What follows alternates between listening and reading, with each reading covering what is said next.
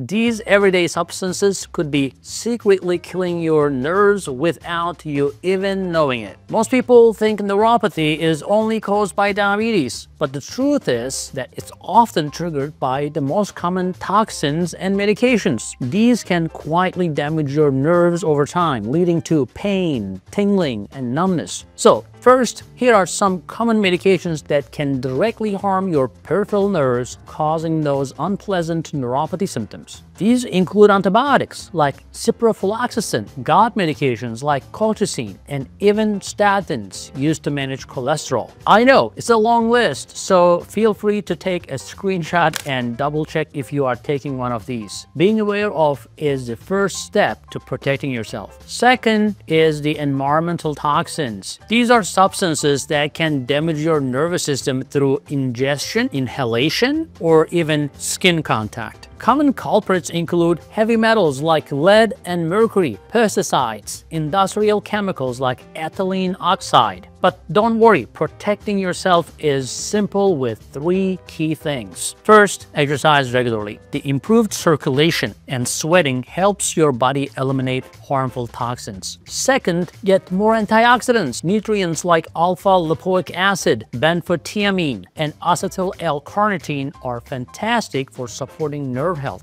And third, if you work in an environment with harmful substances, make sure you're following strict guidelines to limit your exposure. Stay informed, take action, and protect your nerves. Follow for more.